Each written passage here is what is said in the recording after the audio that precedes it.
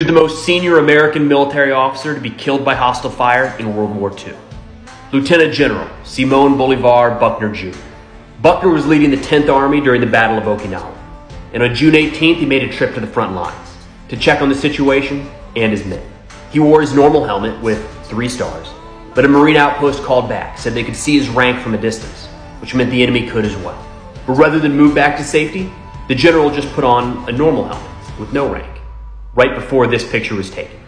And moments later, an artillery shell was struck, mortally wounding the general at the age of 58.